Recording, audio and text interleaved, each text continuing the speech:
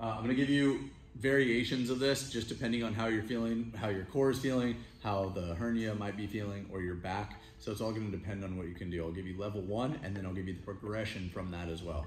So level 1, this is a modification from what she actually wrote down, but all we're doing is we're bringing this knee here to the chest, and now we're alternating, okay? I'm keeping the bend in my knee and my feet flat on the ground. I'm just alternating, but I'm not pulling like we were the first time, okay? We're just alternating, nothing crazy, okay?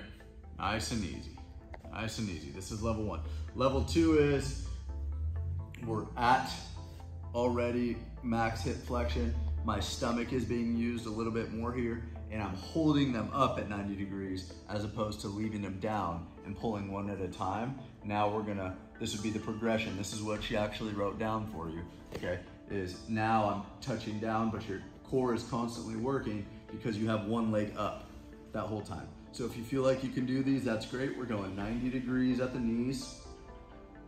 Try not to bend the knees too much. Just let the hips go into extension or partial extension, back into flexion. Nice and easy. You can relax your head as well.